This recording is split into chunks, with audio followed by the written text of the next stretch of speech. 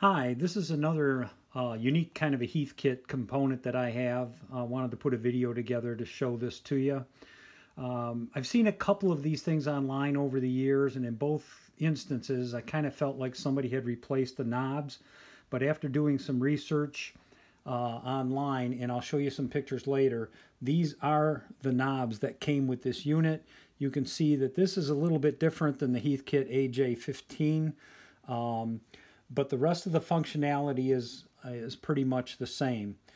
The other thing that you'll notice cosmetically that's a little bit different, I think that a few of these rocker switches are different colors.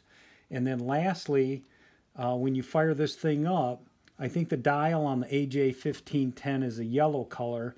This one retains the green color that you'll see on the AR15. So just to recap here, I bought this in an unworking condition. I was able to recap it.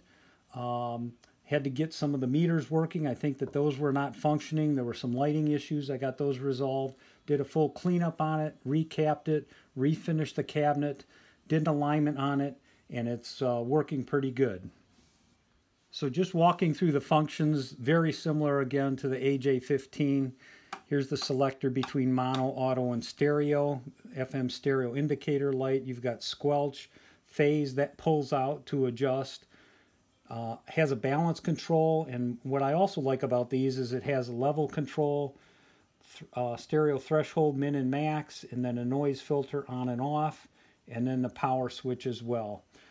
There's a signal strength meter as well as a center tune meter, and both of those things I had to align when I got this thing. After I got it aligned, I had to do some work to get those things working as well. So picks up the stations very strong.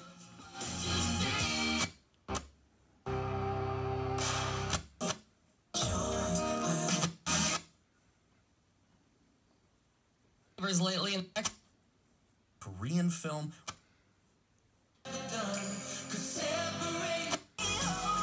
I'm in the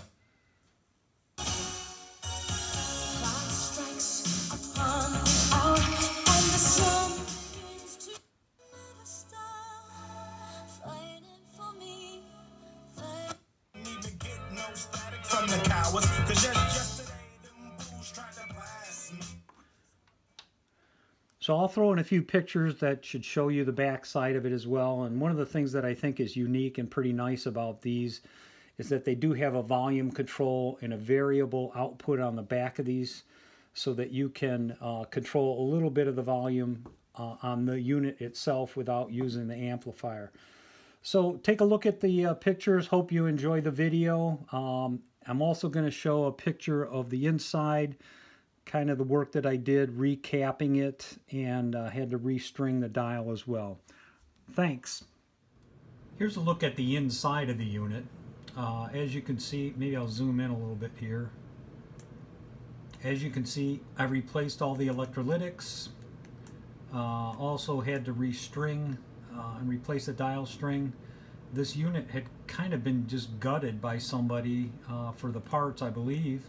But I was able to fabricate or replace the missing components, and I did get it running. So I'll also include a picture showing you the parts that I had to fabricate. Here's a look at the two pieces that I had to fabricate and that were missing from this unit. The upper one is the indicator dial slide. That was missing and removed from the unit. The piece below is the backup plate for holding both of the meters in place. That had been removed and was missing as well, so I was able to fabricate both of those out of brass and get this thing outfitted and put back together. Here's an ad out of the Popular Mechanics magazine that shows the FM tuner. It also shows, as you can see here, here's the tuner. It also shows the 4-channel amplifier that was part of this home learning class that you could take through Bell and Howell. And it looks like in both cases Heathkit provided the internals, the design, and I'm guessing all of the components for both of these units. Hi, just one other thing I wanted to point out to you. I've gone through a restoration on a number of these style units, And one of the things that I think is just absolutely critical in making these things look good is to walk through the back plate that has all of the graphics on it, and from the back side come in from behind and touch up all of the black scratches that would otherwise let a lot of light through. So I think it makes for a good presentation once you've gone through that exercise, and you can see that the dial then shows just nothing but black and comes across just very nice. So wanted to point that out to you. That's something when you've got these things apart that you always want to take a look at, because I think it just makes a huge difference in terms of the clarity as well as, you know, just the overall appearance. Okay, thanks.